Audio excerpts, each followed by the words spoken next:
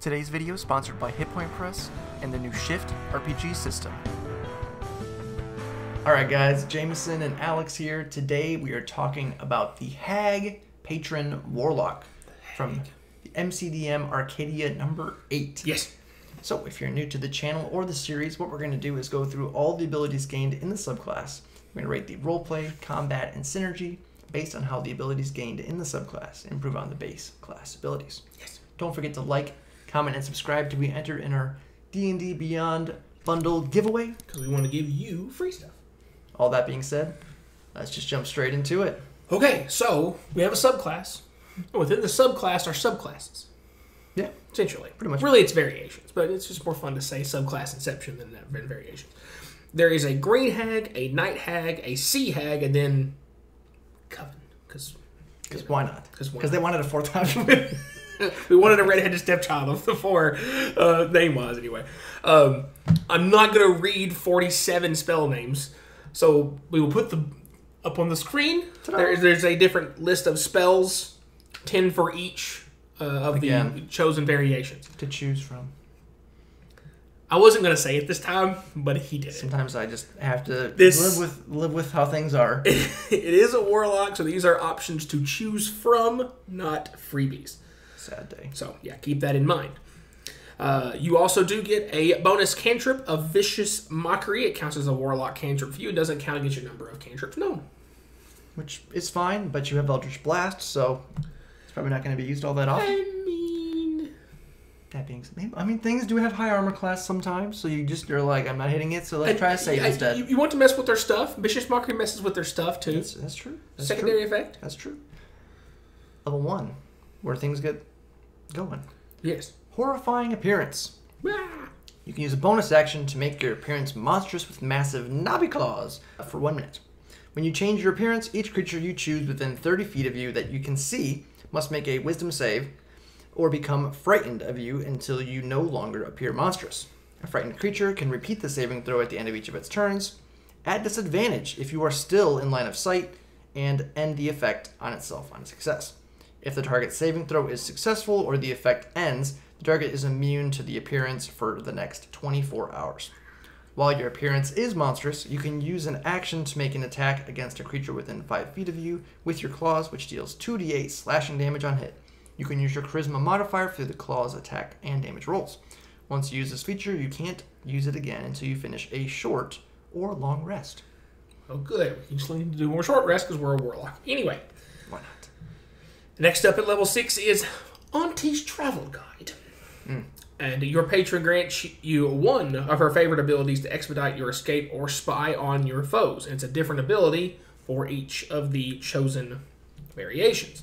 For green, as an action, you can magically turn invisible for 10 minutes or until you attack, cast a spell, or your concentration ends, as if concentrating on a spell. While invisible, you leave no physical evidence of your passage, so you can be tracked only by magic. Any equipment you wear or carry is invisible with you, and you can use this feature a number of times equal to your proficiency bonus and regain all expended uses when you finish a long rest. For night, you learn to craft a lesser heartstone. I want to say hearthstone so bad there, but there's only one H. It's a lesser heartstone. It almost sounds like I'm putting an H in there. I'm really not. No emphasis on the H. Sorry. Only the first H. No, the first H. Anyway, it's a magical, lustrous black gem. Crafting a lesser heartstone requires 4 hours of uninterrupted work, which can coincide with a long rest. That's good, otherwise it would be useless. While holding the stone, you can use an action to cast the Etherealness spell without expending a spell slot, but the spell ends after a number of rounds equal to your proficiency bonus.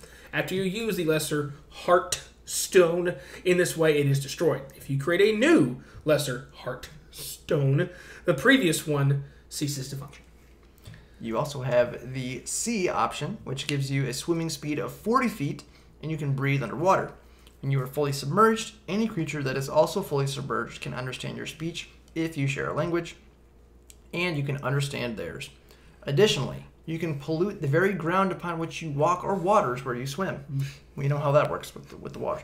As an action, you release noxious vapors in a 15-foot radius sphere. Yes.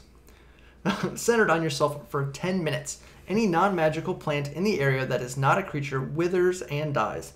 Any creature of your choice that enters the area for the first time on a turn or starts its turn there must succeed on a con save or become poisoned for 1 minute.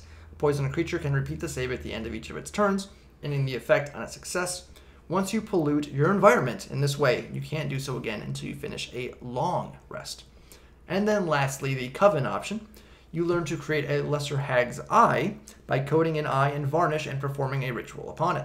Crafting a Lesser Hag's Eye requires 1 hour of uninterrupted work, which can coincide with a short or long rest, also nice. While you're on the same plane of existence as the Lesser Hag's Eye, you can use an action to see through it until the start of your next turn. While you see through the eye, you can see invisible creatures and objects as if they were visible, though you are blind with regard to your own senses. A Lesser Hag's Eye has an AC of 10 and 1 hit point. If it is destroyed by someone other than you, you take 3d8 psychic damage. If you create a new Lesser Hag's Eye, the previous one ceases to function.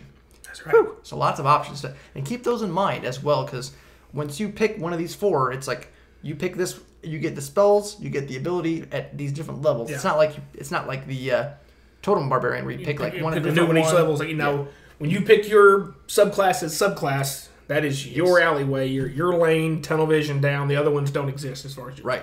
So take note. Yes. So look at all the options before you make your decision. Right. Next up at level 10 is Wicked Claws. When you take on your horrifying appearance, your claws are empowered with the fear of your enemies. Your claws deal an extra 2d8 psychic damage on hit, plus an additional 3d8 psychic damage if the target is frightened. Your horrifying appearance now lasts a number of minutes equal to your warlock level. And while your horrifying appearance is active, you can't be charmed or frightened. All right. Interesting offense and defense. Yes. That. And our capstone on here, we get more variety. We get a whole other page. Right. Grandmother's Wrath at 14.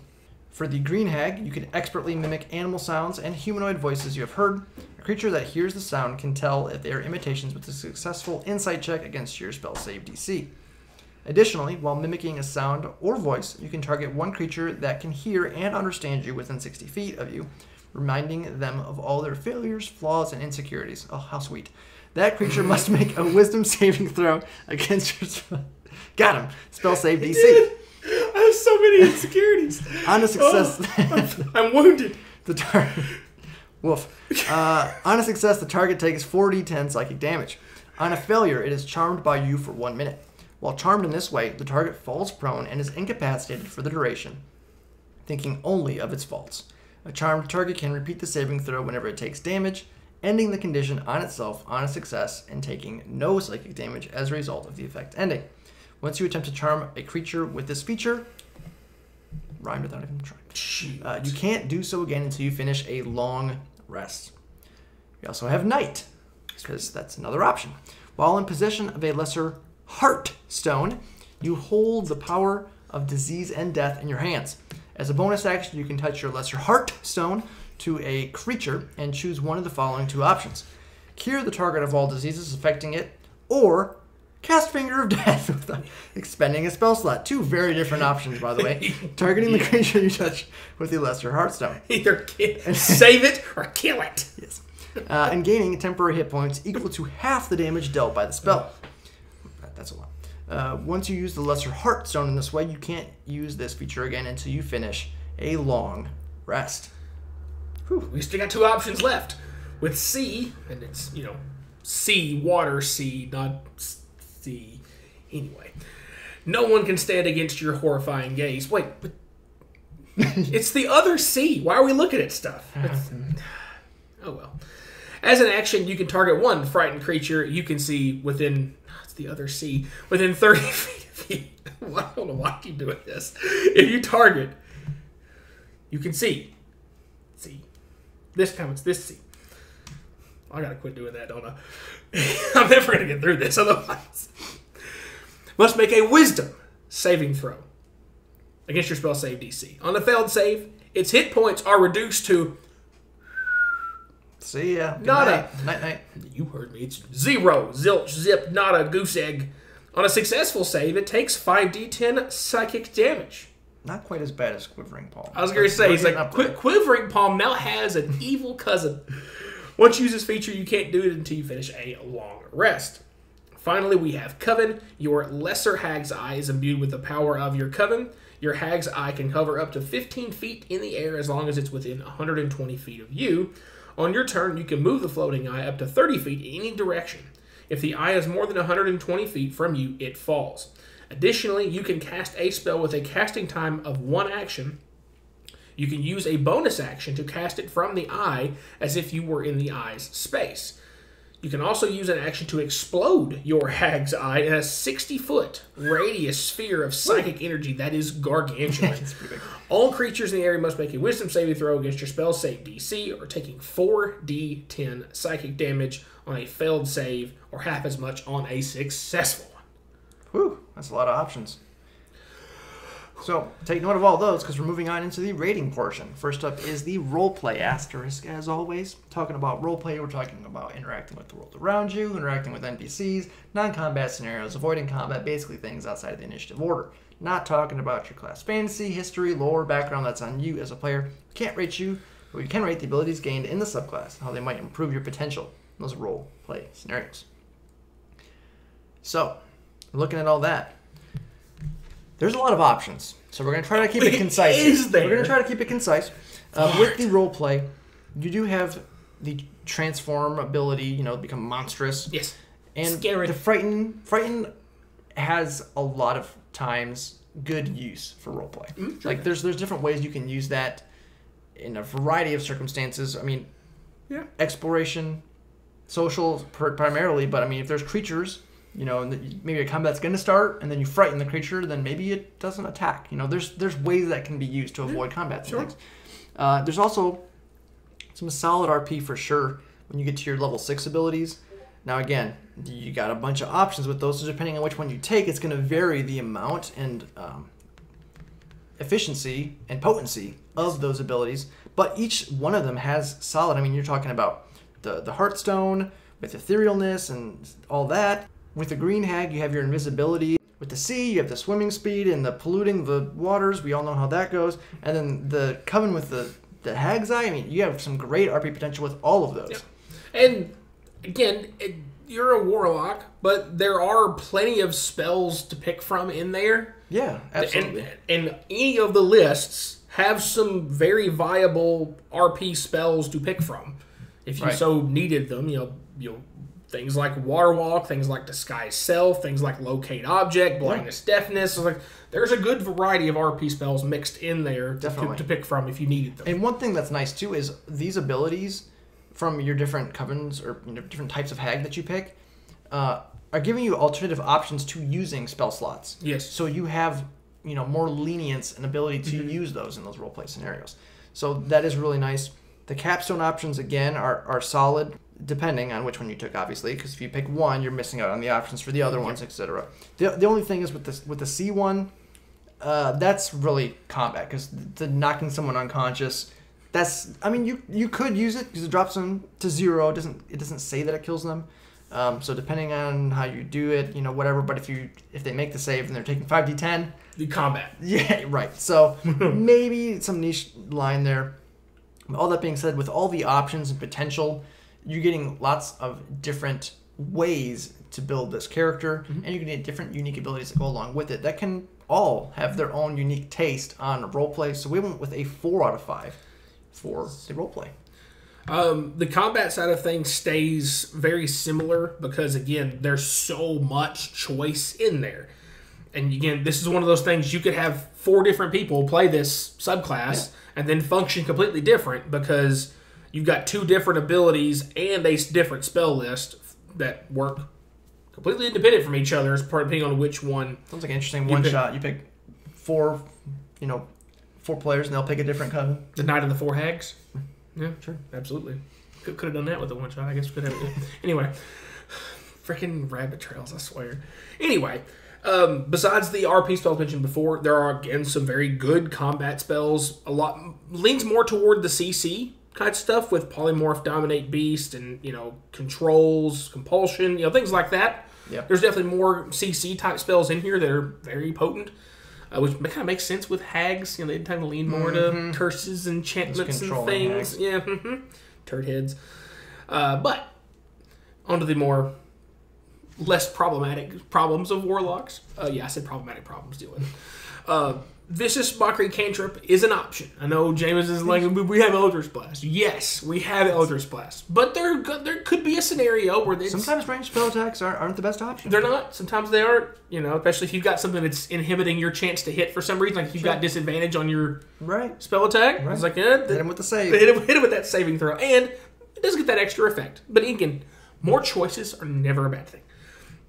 Your Horrifying Appearance gives you a way to get some slashing damage in there, which doesn't sound great starting off, in all honesty, but you do get to lose your charisma attack for the attack roll and damage. It gets better later on when that increases, the necrotic damage adds to it for sure. Mm-hmm. Most of what you get from the level 6 ability is more RP based. Yeah, it does. Unless you were, the sea, you'd have swimming speed, breathe underwater, which could be used in combat if you're having some kind of a near water combat situation.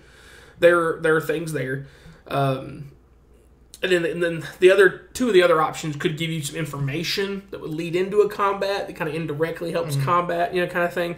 But more RP.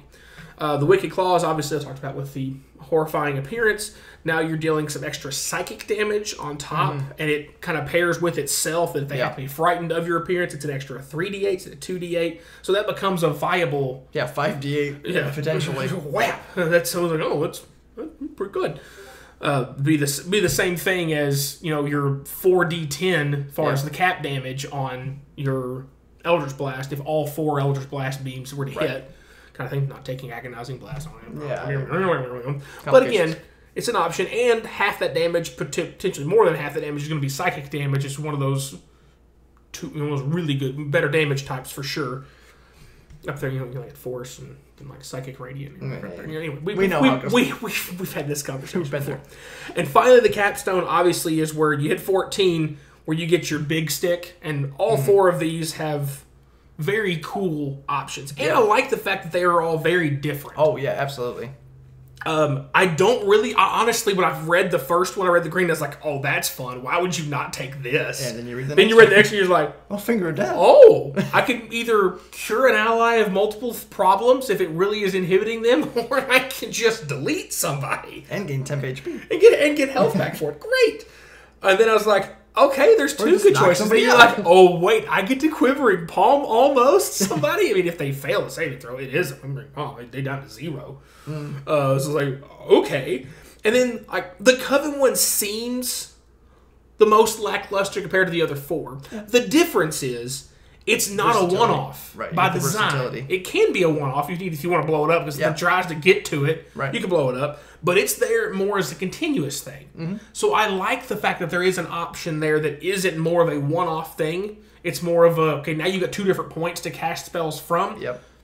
The only problem again there is you're a warlock, so But besides that, it does say that you could cast your Eldritch Blast from there. Sure. So that's a thing.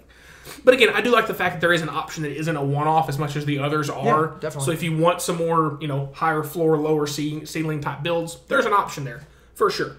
With all of the options that are there, and there's a bunch of them, we did go with a 4 out of a possible 5 on the combat side of things. Yeah, very interesting. And again, this goes along with the synergy as well, just choices. That's just this subclass. You get 4 solid choices. Yeah. Each one is valid. Yeah. That's, I think, the hardest part about doing these kinds of subclasses is when you make the multiple choices, like you fall into Totem Barbarian. There's a couple where you're like, this is probably the best one to take this one. This is an option you should take. There's a few other ones that go along with that. There's different official and unofficial that have like multiple choices. Yeah. And a lot of times there's like the right choice and then there's like the fun choice or, the other choices. But with this, I think they are all equally viable, which I think is very difficult. Depends on what you're after. They each build a slightly different, so it just depends on what you're after. But there's not a one you're like, that's the one you took, really? Right. You're not going to feel bad about taking any of them because they all give you solid things that go along with it.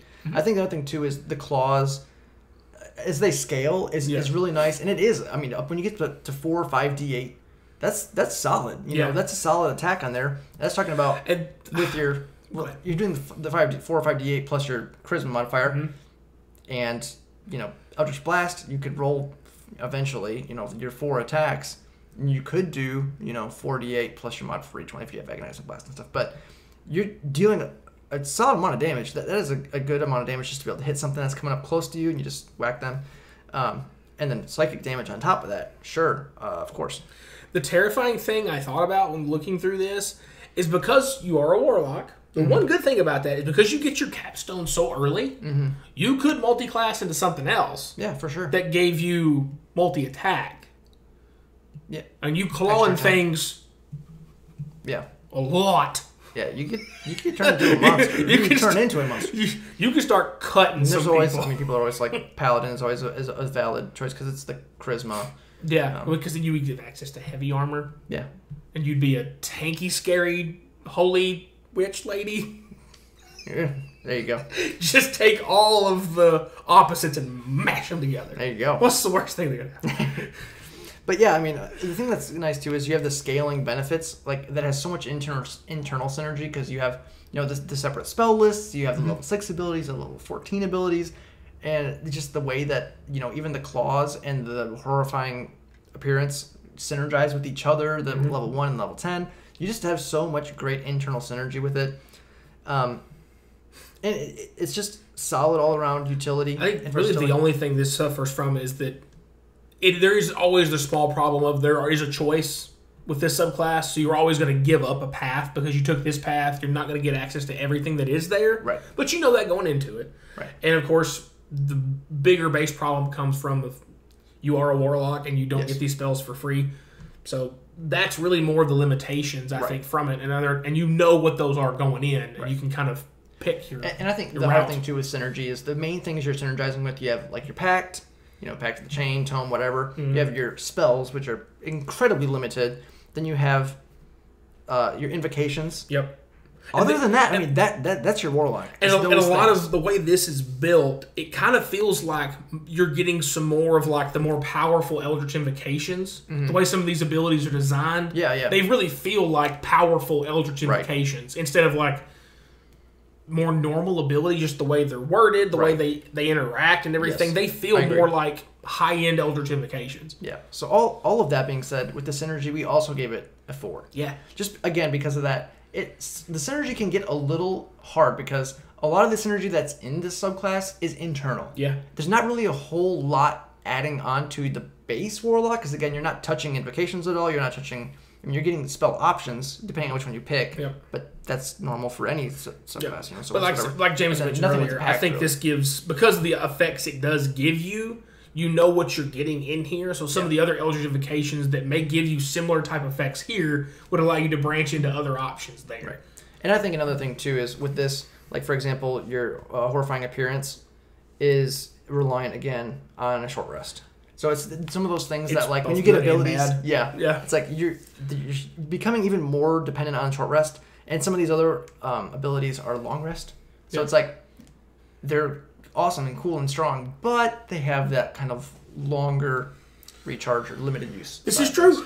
So that's really the only thing for us, I think, that held it back from a higher score. Yeah. Still very solid. Still very interesting. I think. Interesting for sure. Definitely.